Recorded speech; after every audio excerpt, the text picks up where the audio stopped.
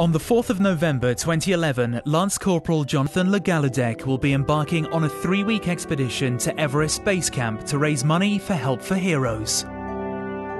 What makes Jonathon's expedition so extraordinary is that in 2007, whilst on frontline duty with the British Army in Iraq, he was shot in the spine and told by doctors that he would never walk again.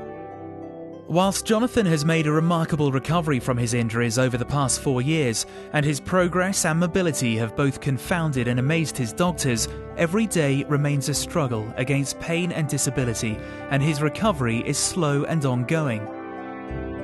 The Everest Base Camp Expedition will be no walk in the park, and his injuries will provide him with numerous additional challenges. On this expedition, Jonathon will be joined by his father Steve, himself an ex-serviceman.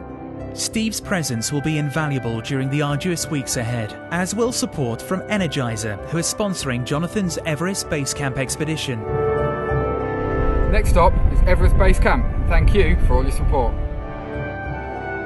If you wish to support Jonathon on his Everest Base Camp expedition, you can follow his progress, leave messages of support, get his latest updates, or make a donation either via Facebook or through the expedition website.